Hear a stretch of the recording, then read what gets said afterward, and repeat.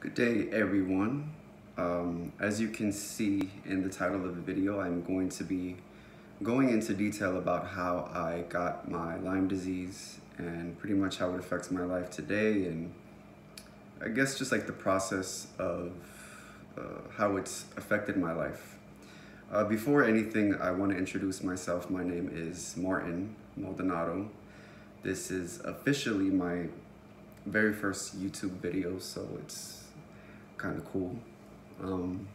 So yeah, without any further ado, let's get into it. So in October of 2015, so today's 2020, just for reference. But in October of 2015, I moved into a place. I was living in Miami, Florida, and I was renting a room, and in that particular time it was very, very rainy. And if you know anything about Florida, it gets, it could get really, really rainy and muggy and stuff like that, and a lot of the time there's a lot of bugs.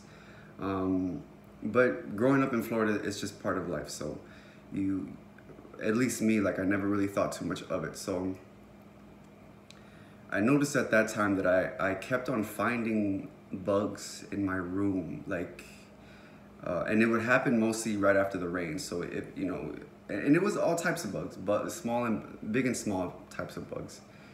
And also at the time I was working at a restaurant, so whenever I would get out of work, a lot of the times I would be so exhausted that I would come home and immediately just like fall out and like lay on my bed in my work clothes. And my work clothes, and again, this came whenever I was like coming out of the rain, because that particular month was very rainy.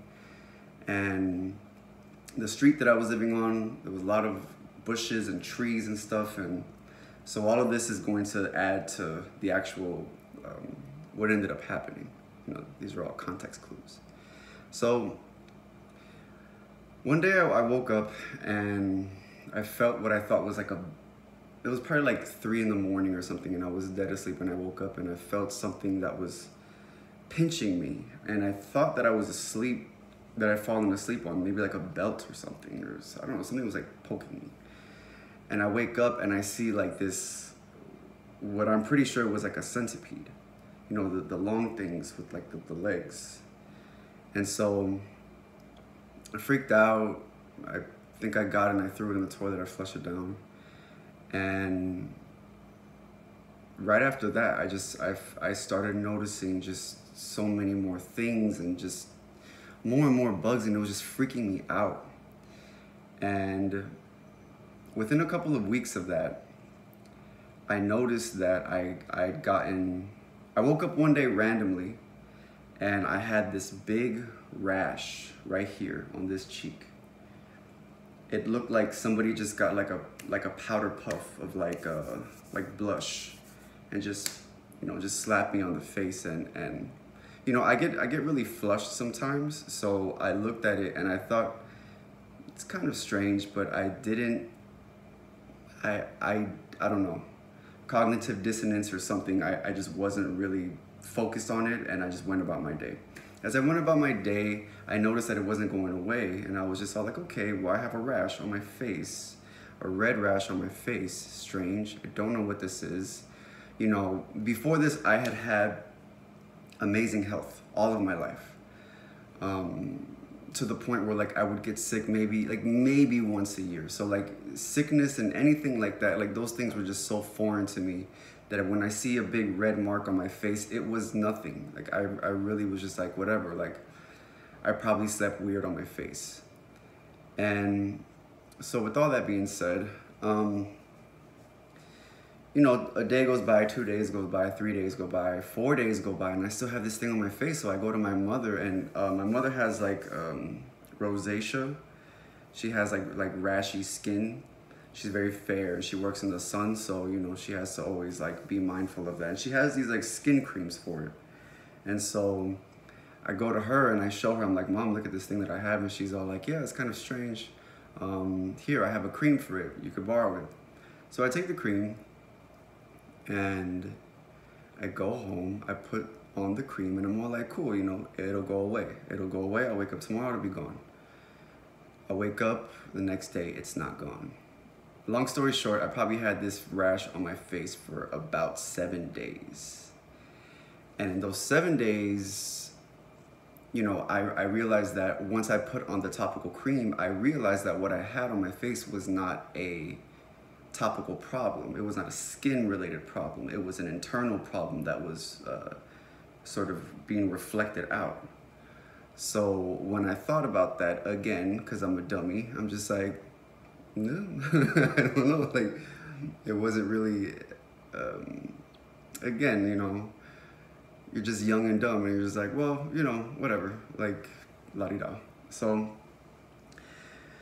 after that, I want to say within a month, I remember getting really drunk one night, you know, just for reference, like I was partying a lot at this time, maybe not a whole lot, but you know, like I was going out and I was going to bars and I was drinking and stuff. And so I come home one night and I'm, you know, for lack of a better term, I'm pretty shit-faced. And so I pass out and I wake up and I have just like, for whatever reason, just like this overwhelming feeling of like biting sensation all over my body. And mind you, I'm like stunk drunk and it's the middle of the night and I'm just like, you know, like, what the fuck? Like, I didn't know what it was, so it was weird. So I ended up going to bed that night. I mean, I ended up falling back asleep and the next day I woke up. And I was just all like, God, like that was so weird. You know, what were these bugs that were, or the sensation of biting, you know, and I sort of just thought like, you know, like I've been finding little bugs all throughout my place. So I'm just all like, maybe they got on me when I was asleep and, you know, that's the best I could come up with. So, mind you, all of this happened in October of 2015. So, October 15, 2015. So, I want to say by December of 2015, out of nowhere, I started, every time that I would go to sleep, I started to feel sensations of biting every day. And mind you, this is after I had already cleaned out my place. I got rid of all the bugs. By this time, it was winter time in Miami, which is for us it's dry. And so I'm perplexed. I'm just all like, you know, why am I feeling biting sensation? And it was happening. It started out, you know, kind of subtle, and then it gradually became just more and more intense to the point that I could not sleep. I would hit the bed and, you know, within an hour or something, you know, and it's always right when I'm about to go to sleep, I would just feel these pricks and like this, it really just felt like bugs on my body, just stinging me and biting me. And so I was freaking out. I didn't know what to do. You know, my boyfriend at the time, he was there and I was sort of trying to confide in him, like, you know, just figure something out and figure out an answer. So the problem escalated quickly to the point where I had to call off of work for weeks because I just could not sleep at night. And then not only that, it got to a point that throughout the day, I was feeling biting throughout the day. And so it drove me insane, you know, mostly because of the biting sensation. But then when you put that in combination with the fact that you're not sleeping, you know, lack of sleep physically drives us insane. So at one point, I was sleeping, I think, like 2 hours a night max. And this went on for weeks. And I was incoherent. I was hearing voices. I constantly was feeling just biting and tingling and crawling. And it literally felt like just like your worst nightmare. It felt like a fucking horror film. It was so terrifying. And, you know, I broke down and I was crying and I was just so beside myself. And, you know, thank God for my partner at the time, because he really took it upon himself to find a solution And he knew that, you know, I wasn't well enough to really, I guess, go about these things on my own and sort of just find the answers on my own. So because he knew that I was so sick and that I was so just out of it, so he took it upon himself to go to the internet and to just, you know, furiously just look for things and for whatever. And he typed in all types of things. And so while he was doing that, I was out of work. I was just in this weird like haze of just terror and constant not knowing what it was, and still, like, you know, you feeling biting and this and that. So at that time, I decided to go to the doctor. Mind you, I did not have insurance, you know, gotta love America. And so I go to the doctor, I go to a hospital, I go to an emergency room. I go to an emergency room and I try to explain to the doctor what is going on with me. And he's all like, what's going on with you? And I'm like, I'm feeling these feelings of biting and tingling and all this shit. And he's just all like, well, I don't see anything on you. He's like, do you have bugs in your room? Just all like, yes. I'm like, but I got rid of the bugs. And, you know, when you're trying to explain something to someone, it's very easy for them to sort of like dismiss you, yes, but also just sort of look at you like, wow, like you need to rest, you know, like you're kind of like off your rocker. So I ended up telling the physician, I was like, yeah, like I think what I have is some sort of scabies or something. I knew that it was some sort of bug that was infested in my skin. I could not find on the internet or just any sort of resource, I could not find anything that really gave me the answer that I was looking for, because nothing really solidified my suspicions or just anything. It was just strange all around. So that happened, and the doctor pretty much, you know, just as dumbfounded as me, he just pretty much, he's like, all right, well, you got scabies, you know, according to you, you have scabies. He's all like, so I'll give you some permethrin cream.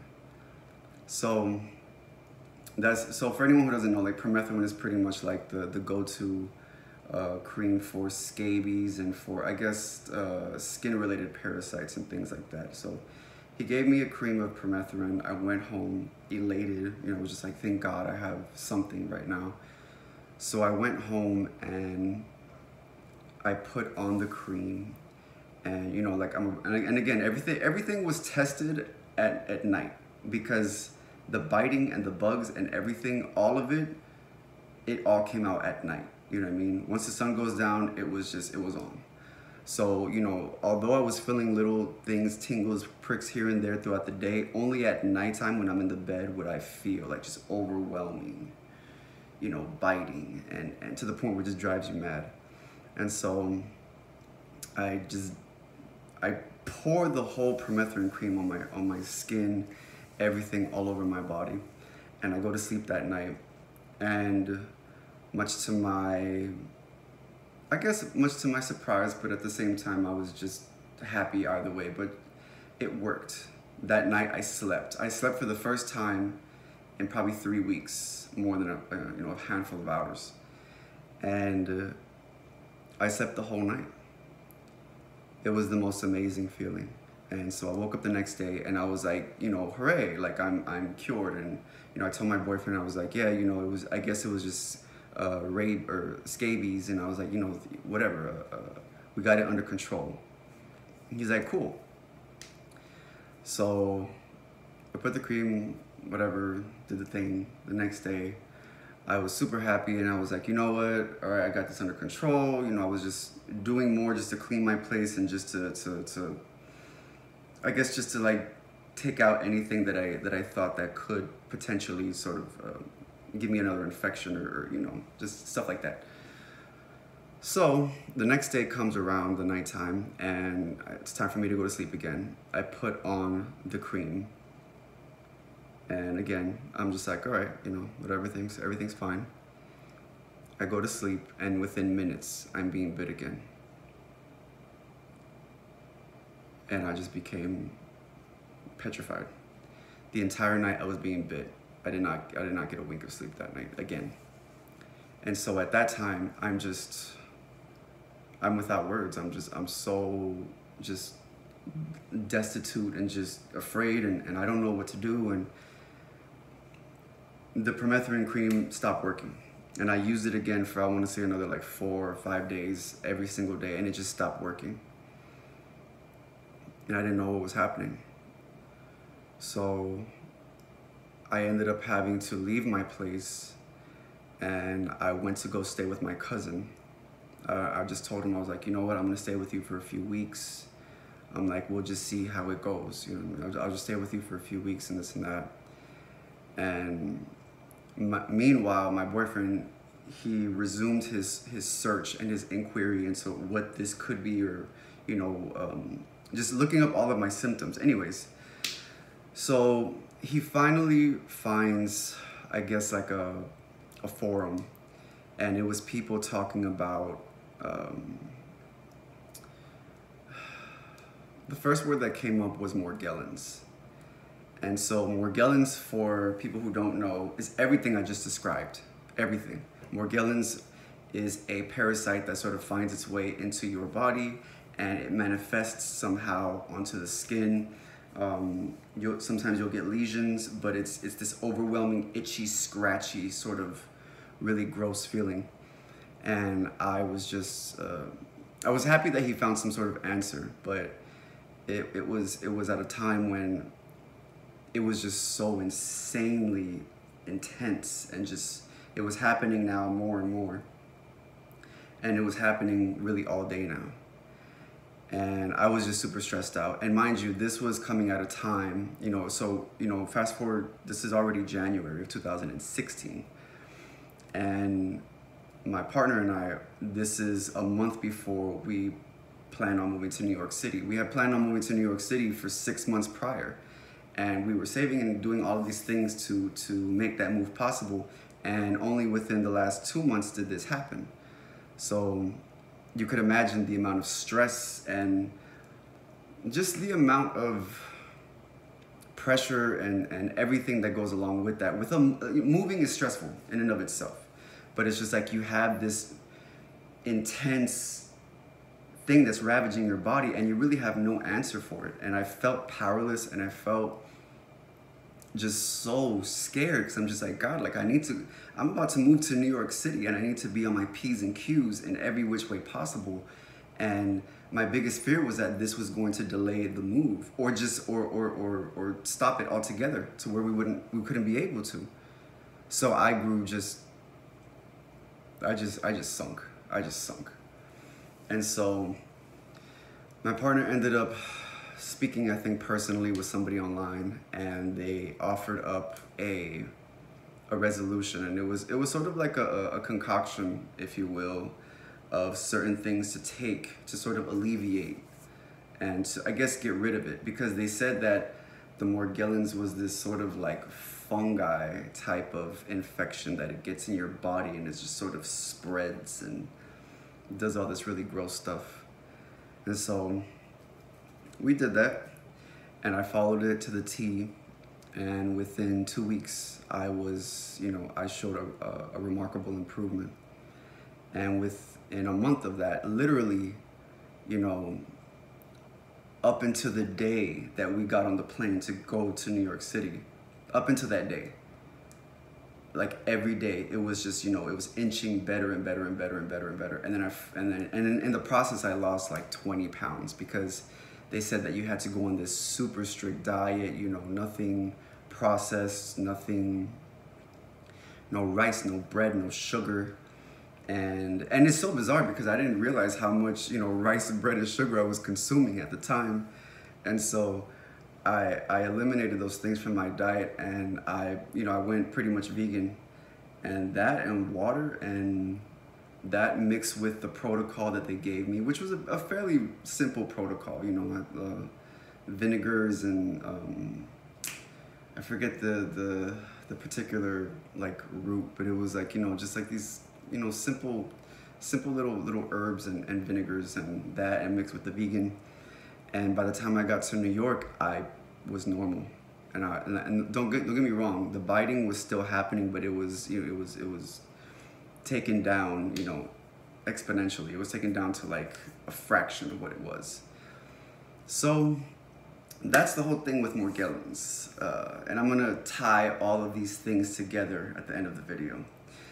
Moving along. So all of 2016, I was more or less maintaining the Morgellons infection. You know, I was working and but you know, I was living my life. I was working, I had friends, I was, you know, I was in love and everything was peachy keen. So 2016 passes, then 2017 comes, and by 2017, the Morgellons and that whole thing had pretty much, it hadn't gone away 100%, but I would say 95% by 2017. And then by 2018, it was happening once every 3 months or so. So, all of that, great. So in that entire time, I was reading heavily on Morgellons because, you know, just like with anyone, like you want to know what's happening inside of your body. And I was reading different articles about how Morgellons is related to Lyme disease. And I kept seeing the word Lyme and I didn't really realize what that was. But I'm just like, all right, again, like I'm just all like, okay, well, it's related. But, you know, I would read the symptoms of Lyme disease, and although I probably had a few, it wasn't anything close to that. Like I would see just these horrific videos of people who had Lyme disease, and I was just like, wow, like thank God that's not me. You know, I just have this, you know, which is probably related, but you know, whatever. I got the better end of the stick, you know. So 2018 rolls around, and everything is peachy keen, like I said. And then I noticed that in that year, by the summertime, I was having problems breathing sometimes. I was having problems, just breathing problems. My heart, I feel, would sometimes it would beat too fast, and sometimes it would be extra slow, to the point where like I would be asleep, and then I would be like waking up by like the fact that like my heart, it stopped beating, or at least that's how it felt, you know. I was like, you know, it felt like my heart stopped beating. And then other days I would just be, I don't know, at work or standing around or, you know, doing nothing in particular, and just my heart would just start racing. And the whole thing was just so bizarre, and I didn't really know what to make of it, you know. And at that time, you know, I had insurance and I was going to doctors, and you know, it's one of those things where like the whole time that it's happening, you're like, okay, it's happening. And then you get to the doctor and you're fine. The doctors run tests, you're fine. I'm just like, all right, it's probably because I'm smoking cigarettes. So I cut the cigarettes, and I'm gonna say that the cutting cigarettes, there was an improvement. There was a improvement. And so whatever, so that sort of went about. And so now we're in the fall of 2018. So the fall of 2018 rolls around, and there were a lot of things that were going on. Personally, I was having a lot of issues, family issues, and you know, my relationship, we had hit a rough patch. And you know, there were just a lot of emotions that were going on at that time, a lot of negativity, and there was a lot of arguing, and I guess you could just say that it was a very, very stressful time. It was very, very stressful. And I think that I internalized that stress to a large degree. And so what ended up happening was I began drinking a lot more. I began drinking a lot more just to sort of self-medicate and just to, I guess, just deal with what I was dealing with. And so in the process, I ended up getting an ulcer in my stomach, just from all of the stress and from all of the binge drinking and just all of the things that was putting into my body that was harming me. And I think it was through that whatever latent thing that was lying in me, the Lyme disease, the parasite, whatever it was, my immune system was holding it down. And I think whenever I got the ulcer, it sort of opened up, I guess, like the gateways for it to just swoop in and just do what it did.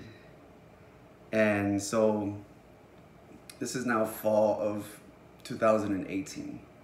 At this time, I was noticing subtle but consistent symptoms. I was having insomnia like no other. And I mean, I've always dealt with insomnia for most of my adult life, but this was just, it was insane. I wasn't sleeping more than like 3 hours a day or a night. And sleeping all day, and then just erratic. My behavior, my moods, like it was just up and down, side to side, and just everything in between. And I didn't know what was going on. I just thought I was stressed out. I really just thought I was stressed out from what I was going through in my relationship, and just, you know, living together. And I just thought I was really miserable, and that everything was just sort of manifesting out.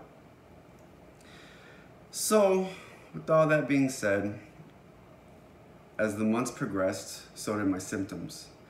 My heartbeat, like I said earlier, the heart stuff was happening more and more intensely.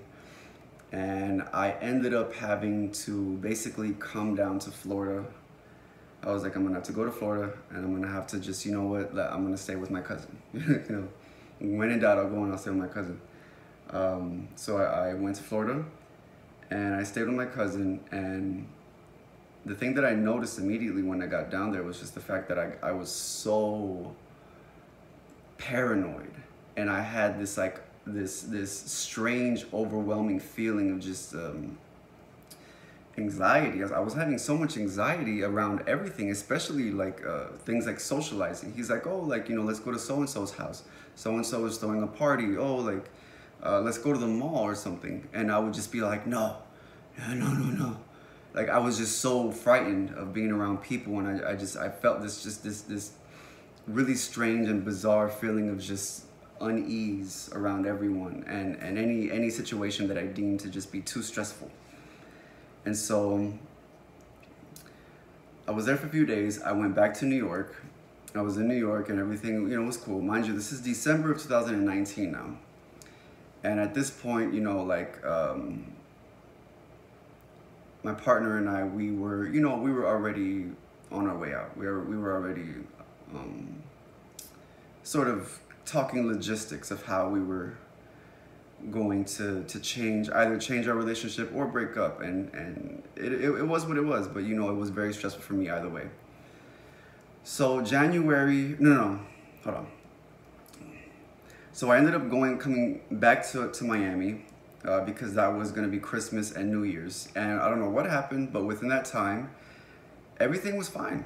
I went back to Miami, we partied, we had fun. I went and I saw friends, I saw family. Everything was the way it should be, and everything was great. Mind you, this was right after I had all of my sort of episodes. And I just really attributed to just not sleeping and being stressed out. At this time, I was drinking a lot. Partying. So before I had sort of like taken a break because of, you know, the little ulcer in my stomach, here I resumed drinking. Bad idea. And so my stomach got fucked up for like pretty much all of January once I returned to New York. So in January of 2020, I was on top of the world. I returned to New York City with a gusto for life. I was, you know, 2020 was going to be my year. 2020 was going to be my year.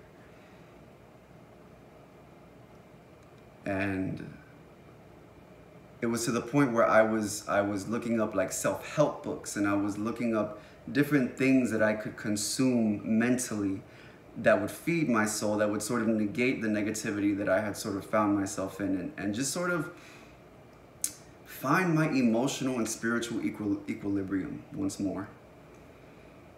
And the most strange thing was that the more and more that I would look up these sort of like, you know, self-help books and things that made me feel better and, you know, The Secret and, like, you know, Oprah and all this good stuff, the more and more that I would consume this information and this content, the more and more ill that I was becoming.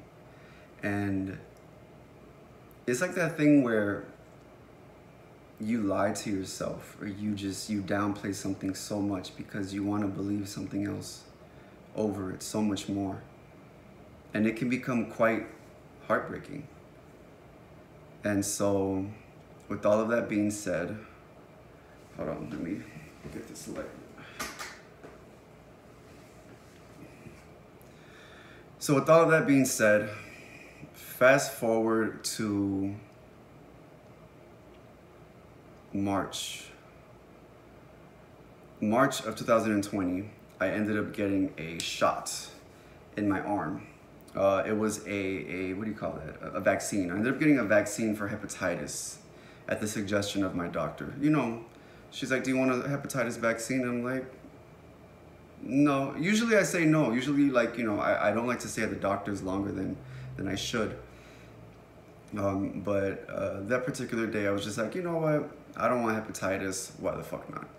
So I get the hepatitis vaccine, and it was the weirdest thing. Within days, my symptoms, they just blew up. Everything just came sort of crashing down. And week after week after week, I was just deteriorating to the point where late April came and I could not get out of bed. I could not get out of bed. I could not see. My vision was just completely fucked. And I couldn't do anything. And at this point, my relationship between my partner and I it was just kaput. It was done. And we were already talking about where we were gonna go, how we were gonna split up, this, that, and the third. And this could not have happened at a worse time. And so I'm there basically like bawling, you know, just crying every day because, you know, I couldn't go to work. I couldn't do anything. I had to stop working. And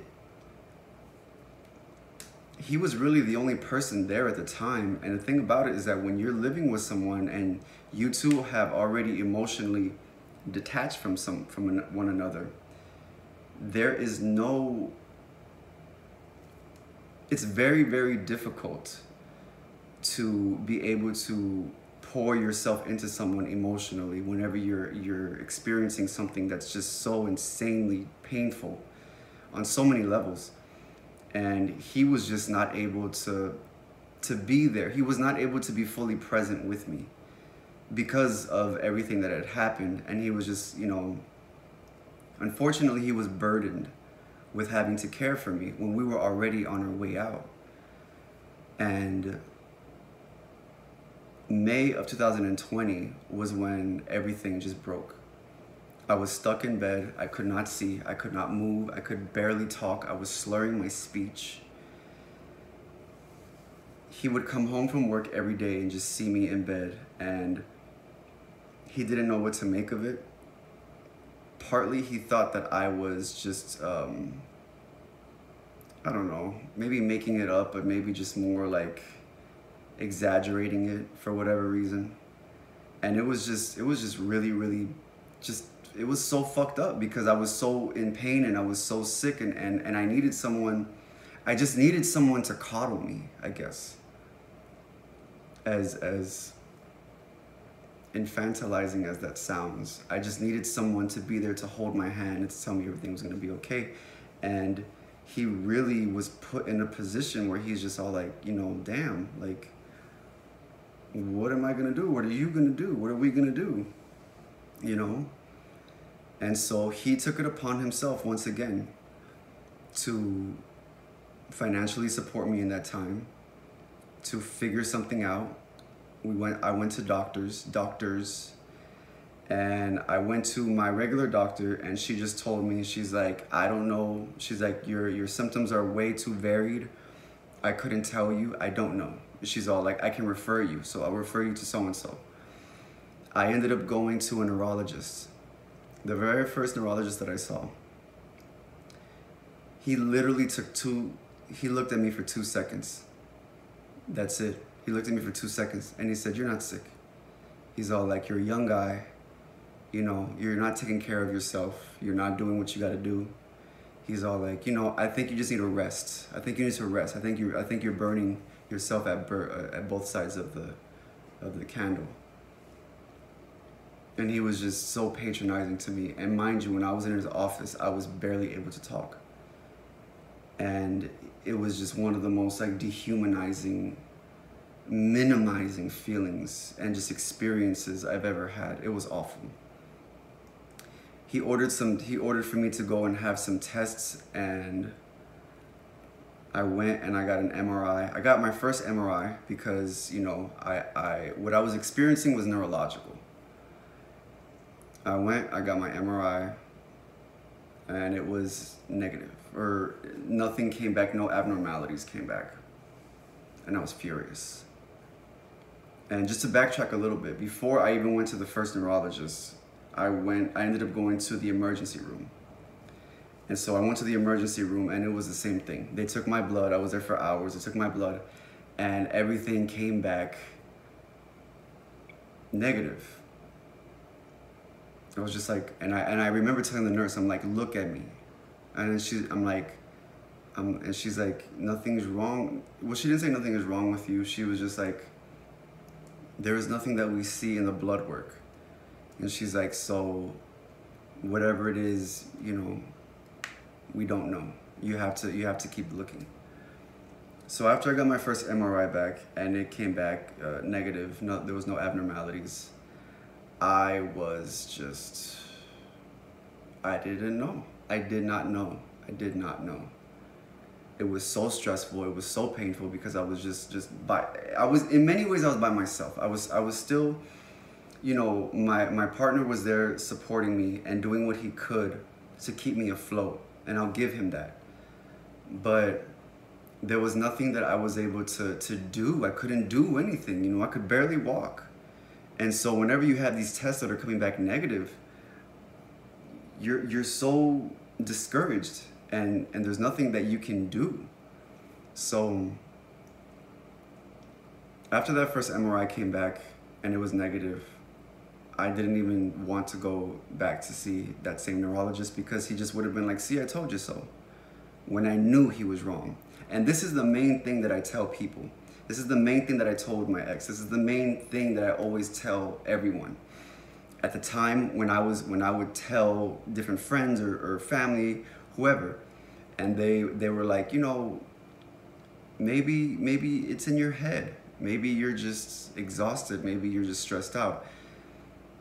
You know your body. You know your body. You know what's strange. You know what's, and the thing is that as people, we have a great ability to sort of cast things aside.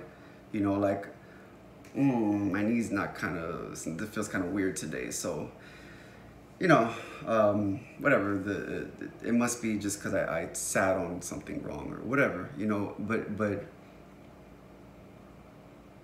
you know your body, and you know when there is a fundamental difference. And so June happened, and I decided to go back vegan again. And, you know, because no matter what, your diet is imperative. If your diet is not good on the Lyme disease, whatever disease, you know what I mean? And even in general, if your diet is not on point, you will suffer. So I went back to being vegan again, and slowly but surely, you know, like with certain things I was doing, you know, I was feeling, I was able to walk, and I was able to get out of bed, and I was able to form sentences again. I was still slurring my speech, but I was able to sort of feign a normal human being.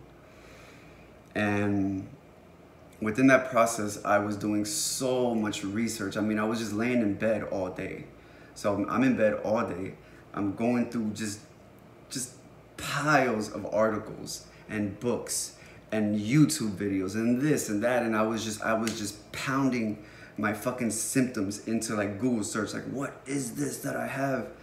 And the main thing that I kept on coming up with that I could really wrap my mind around was MS, so multiple sclerosis. Multiple sclerosis, if you don't know, it stands for multiple scars, but it's sort of scarring of the brain, and it's a neurological impairment. People aren't really sure what causes it, but they suspect there is a connection between MS and Lyme disease. There's like some sort of weird bacterial correlation that even scientists and doctors aren't really sure of. So what I felt what I had, or what that was most similar, was MS. So since the first MRI came back negative, I'm like, you know what? I'm gonna do another MRI, or I'm gonna see another neurologist, and I'm gonna do another person. So within that span, I saw more neurologists, I saw a rheumatologist, I couldn't even tell you, I probably saw about 7 doctors in that time. And so all of that stuff is happening, and everything just comes back as just no, or you're fine. Nothing is wrong. We don't know. Negativo. And I'm just all like, fuck, like, what the fuck is going on? And this is the thing. When so many people keep telling you the same thing, and you have no explanation yourself, a part of you starts to believe them.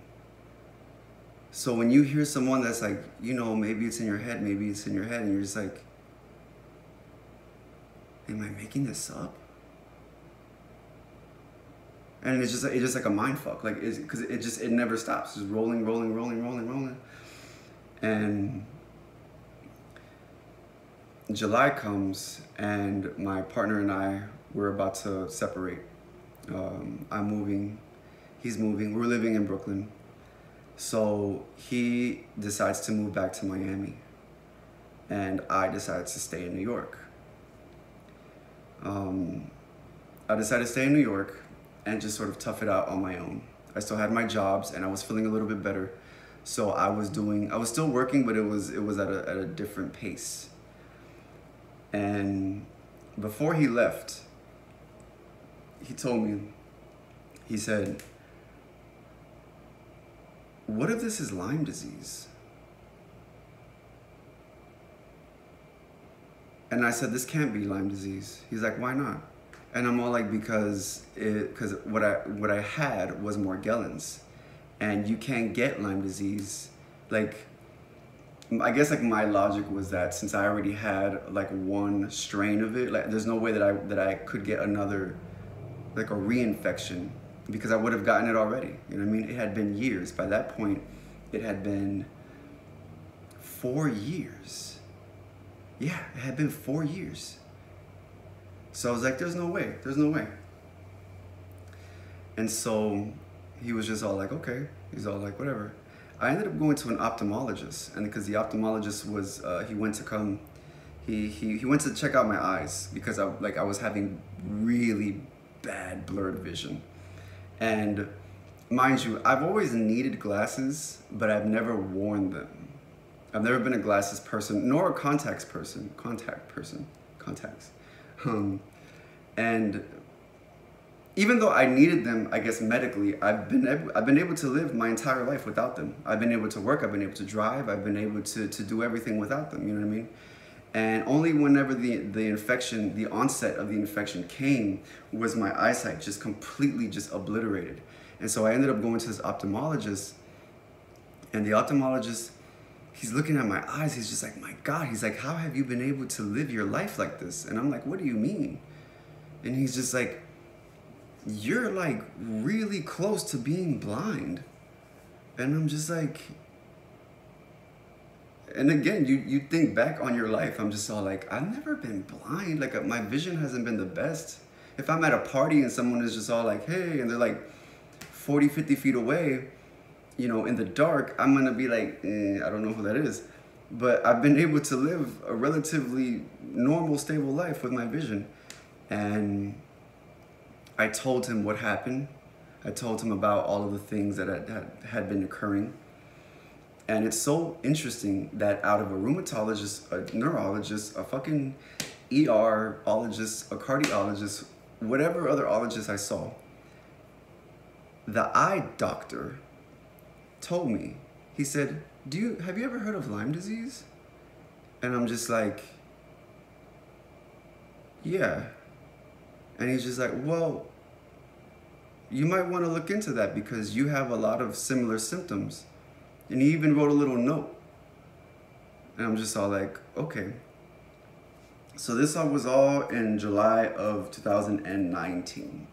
Mind you, in July of 2019, July and August, I started to feel a lot better. I was feeling better. I was honestly feeling great at the time. I had been, stuck to my vegan diet. I've been working out and everything. I was sleeping better and everything just sort of, I don't know, things just started to feel better in a weird way. But then every time I would sort of think like, oh, it's gone, I would wake up one day and like I just couldn't move, and like my eyes, my vision, and just the palpitations and the heart stuff. And so this is the summer of 2019. I figure, you know what? Let me go and let me get tested for Lyme. I go to a infectious disease doctor, and he was pretty fucking clueless about it. He knew what it was, obviously he'd heard of it, but he wasn't really familiar with it. And he's like, we'll do a test on you.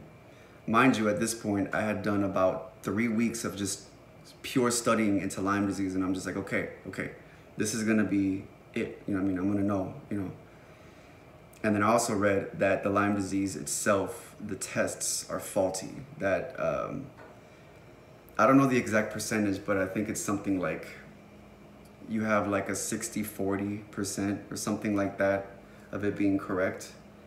So there's a lot of false negatives, a lot. So I get my Lyme disease test done and it comes back negative. I could have killed him. I could have like burned that whole place up like in flames. I was so pissed off. And he was just, and then I told him, I was like, that there is a chance that is a false negative. And he's all like, no, that's not true. That's not true. So like the testing is pretty solid. And whenever a doctor they sort of negate what you say so quickly like that. Me personally, I'm not going to engage in an argument with you. I'm going to sit there and like tell you like, actually, no, it is. No, whatever. You got your mind made up.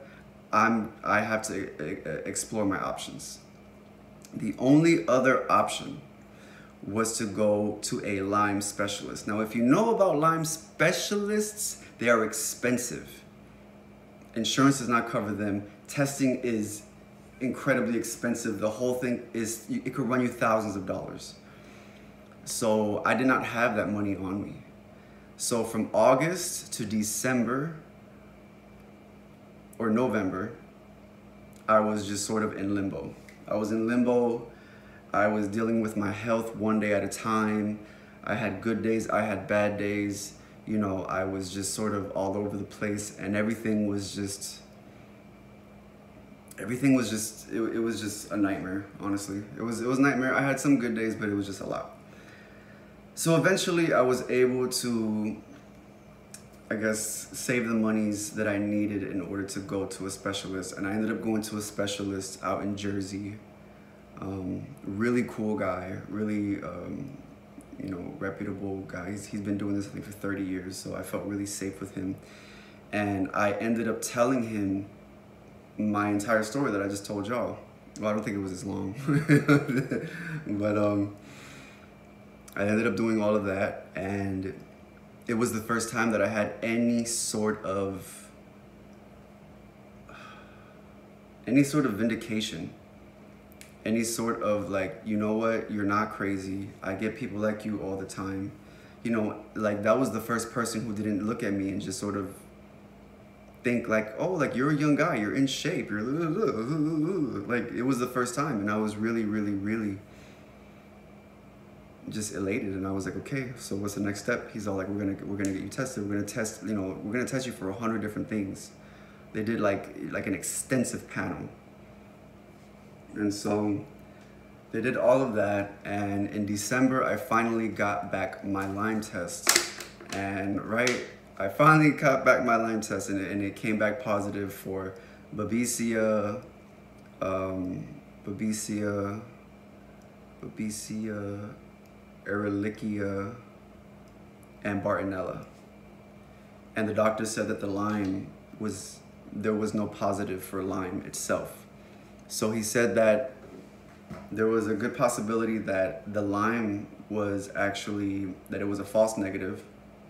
There's a possibility that a particular strain of Lyme that I got in Miami, that they just don't have that testing for that Lyme because it has not yet been discovered. So he said that it's very rare to get the co-infections without Lyme. So he says you should just assume you have Lyme. He's like, but either way, you have a positive test. So that's the part where you feel amazing, right? That's the part where you feel, you're just like, yes, God, yes. Like I finally, like I made it, I'm here. And then, you know, you have to start for you have to wait for the next step. So I'm like, what's the next step? He's like, well, the next step, we're gonna put you on antibiotics, and we're gonna get you started on this antibiotic protocol. And so yeah, so I'm going to be discussing all of that in my very next video. If you stuck to the very end of this, bless your little heart, you're amazing, I like you. And yeah, so thanks for listening to me, and I'll see you soon.